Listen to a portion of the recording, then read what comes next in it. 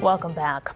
A different way of treating patients with type 2 diabetes takes away the insulin, and according to one area cardiologist, it takes away much of the threat of heart problems for patients. Fox 4's Abby Eden has the story of one patient's progress in tonight's health report.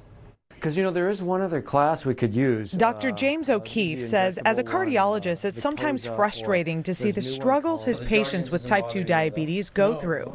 People like Bernie, who have type 2 diabetes, 7 out of 10 of them will die from cardiovascular disease.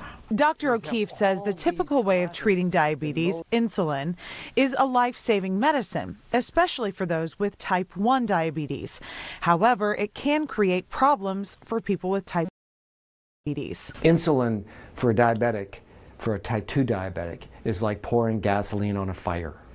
It causes weight gain around the middle, it causes their blood pressure to go up, they hang on to fluid, it makes it impossible to lose weight, and it probably increases cardiovascular risk. Dr. O'Keefe says other treatments are proven to help diabetics with their diabetes and cardiovascular issues.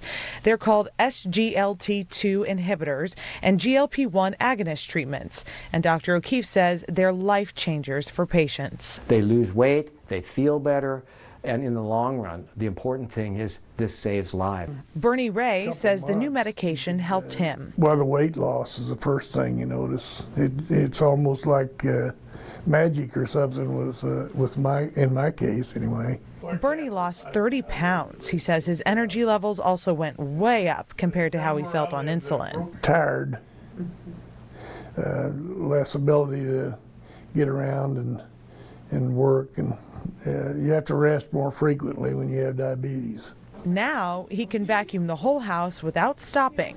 It may not sound like much, but he used to have to take a break. My wife is really kind of impressed with the work, some of the things I do. But the greatest comfort for him is knowing his heart is better off now than it was before. My father died with heart problems, and my mother, and both of my brothers died, so that gives you concern right there. So Dr. O'Keefe warns that these alternative treatments aren't for everyone, and the change has to be closely monitored by a doctor, and the treatments can be pricey. They are expensive, so these are new therapies, they're expensive, we have to work with the insurance companies, but insulin is expensive too. Bernie, however, says the new treatment was actually cheaper than his insulin treatment, and for him, the peace of mind and better quality of life is certainty of changing his medicine.